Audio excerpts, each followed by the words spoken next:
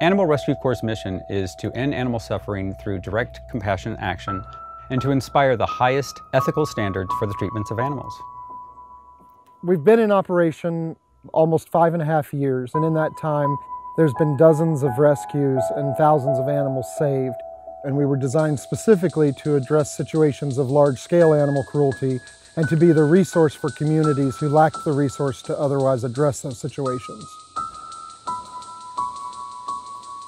We're here at our emergency animal shelter just outside of Nashville, Tennessee, where over 130 animals are now safe from 3 large-scale rescue operations we've conducted over the past week.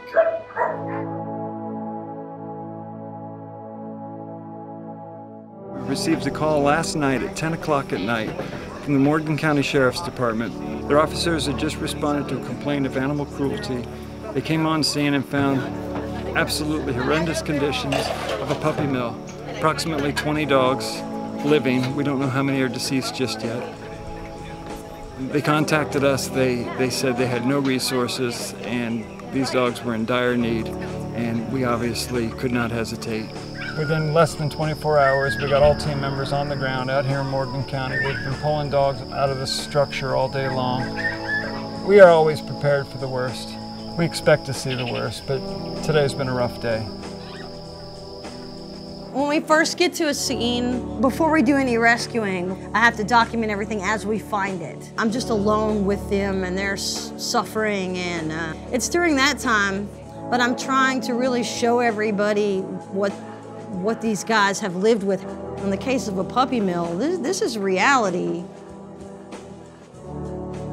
They were just covered in thousands of fleas, more than I think I've ever seen before. As a result of the fleas, they had hair loss and sores on their body, anemia from the blood loss, internal parasites also. There was a surprise on this case. We weren't told about the 7 donkeys, the roosters, the potbelly pigs. We have to remain fluid because you show up to get dogs and there's donkeys. You got to do some quick logistical planning for that. There's always surprises, and it's great to have resources developed to make things happen. These animals did not have any time to wait. They needed us now, and we've been here for them, and we can only be here for them because of you.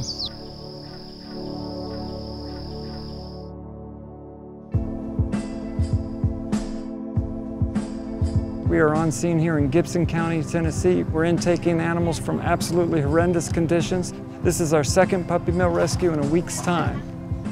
Puppy mills exist in every state and every province of Canada and the United States. It's everywhere. That's why it's important for us to educate people. This is where nearly 100% of the dogs sold in pet stores come from. Millions of animals live in nearly 15,000 puppy mills in the United States alone. A lot of people think that it doesn't happen in my community, and it does. It happens everywhere. I'd received a complaint about a possible puppy mill, and today we found a total of 50. We just made the determination then that this was a bad situation and that we needed to do something to remove them from the property. So I reached out to ARC. We just absolutely in the county wouldn't have the resources without Animal Rescue Corps. He came straight to us to make sure that the case was handled from start to finish, to see the case through. So these are the conditions we've been finding: internal and external parasites, extreme matting. They're all living in their own urine and feces. These guys were left with no food and water, so we saw a lot of dehydration. We administered sub-Q fluids in the field. Their eyes were matted shut. Eye infections, ear infections, overgrown nails, long-term general neglect. Very typical conditions of a puppy mill, but we're moving. We're getting them out of here. And you, our supporters, can count on me and this team to stop at nothing in our crusade to end puppy mills once and for all.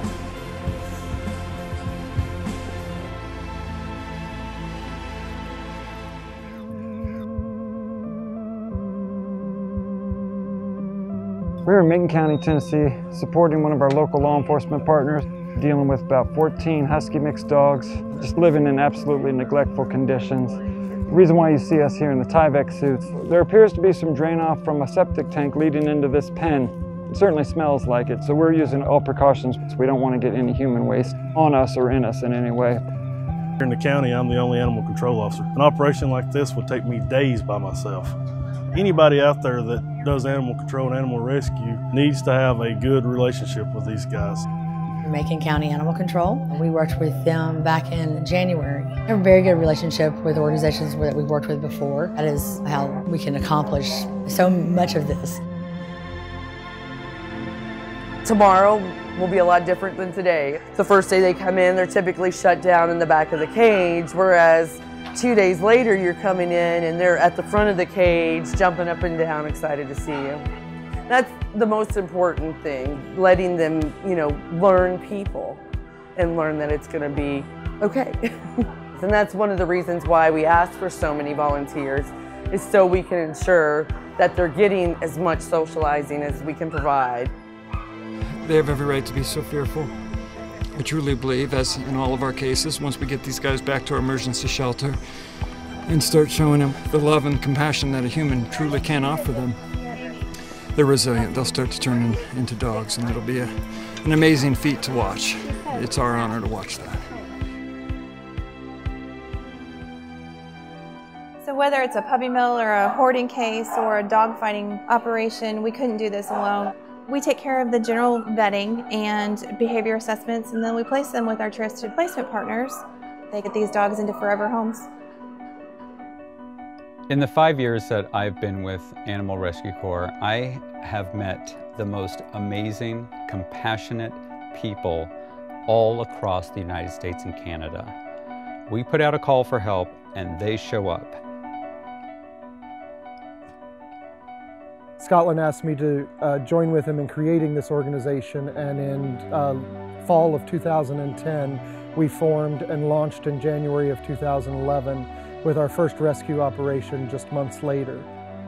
I was working at another animal protection organization at the time and was interested in doing more to protect those that didn't have anyone else to speak for them.